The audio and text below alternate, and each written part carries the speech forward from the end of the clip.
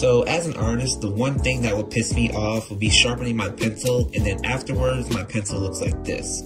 But AFMAT kindly reached out to me and asked me to test out their electric pencil sharpening. So after opening the box, this is what it looks like. It's got a very neat design and a little dial on it like a Ben 10 Omnitrix. And in case you're wondering, this pencil sharpener supports triangular pencils, unlike regular electric pencil sharpeners.